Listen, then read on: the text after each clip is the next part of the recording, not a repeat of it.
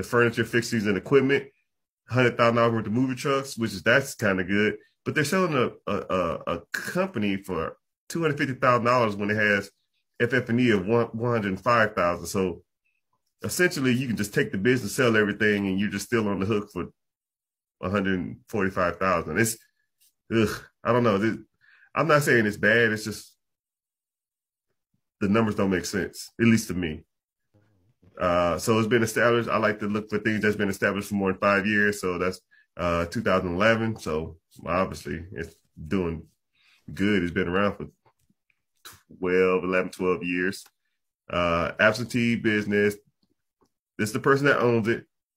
Let me see if this person is selling it to themselves. Is this owned by a broker, listed by a broker? Either they don't know how to evaluate businesses or this is underpriced. This has 28 employees, full-time, part-time. This is too cheap. It's absentee.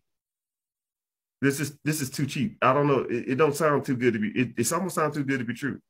You could almost take this that's producing 300. So you have your asking price. You have your cash flow. Cash flow is everything you make after all your employees are paid.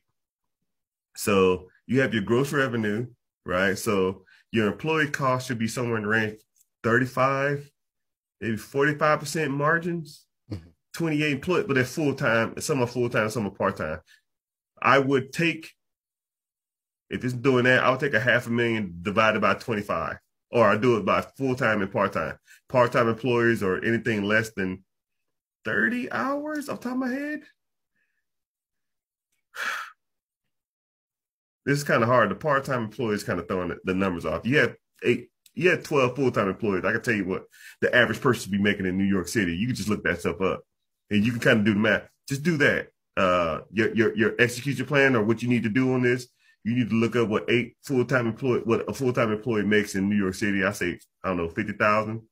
50 times 8, 400,000.